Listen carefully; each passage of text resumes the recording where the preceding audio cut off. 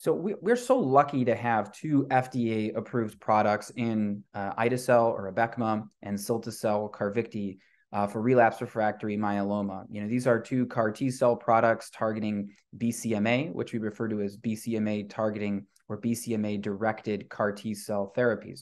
And now we also have the bispecific antibody teclistamab, which has been FDA-approved, which is also a BCMA-directed therapy, although not a CAR T. So the question that we're all asking as a field is, can we do better?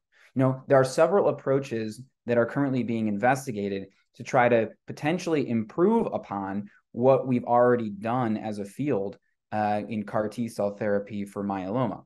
And they have a few different approaches, some of which are being discussed and presented at ASH 2022.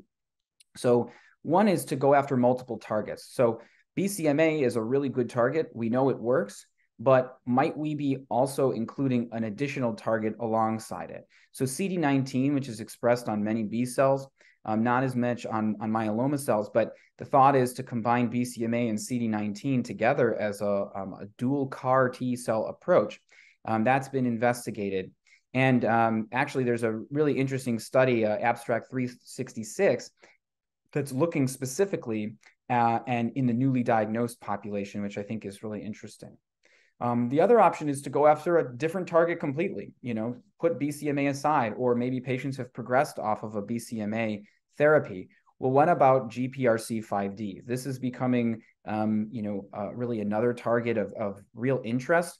We had a New England Journal article that looked at this from the Sloan Kettering group, and now we have another abstract, number 364, presented by Susan Ball, that is looking at this approach as well through a product with BMS. Another option would be to improve the persistence of CAR T cells. Maybe we have to alter the phenotype of these T cells. We know that there are certain T cells that are going to certainly last longer and potentially lead to a longer response.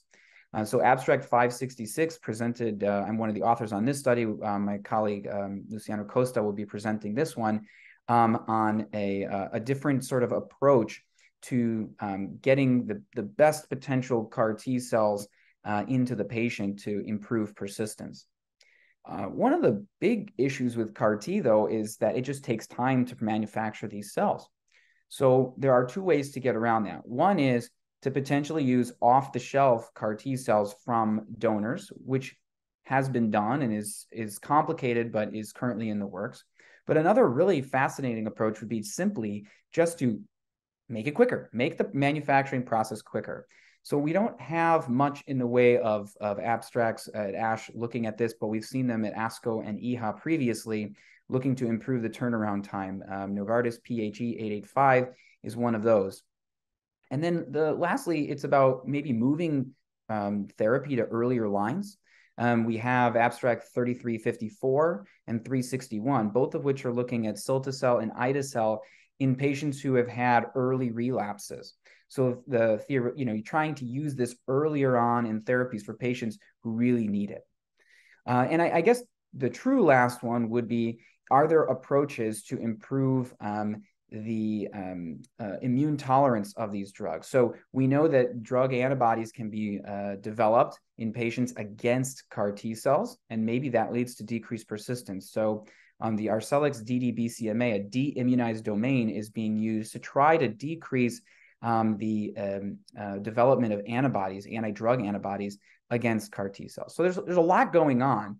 And I think we still don't fully understand which of these approaches or how many of these are going to be effective, and then we'll see them move forward.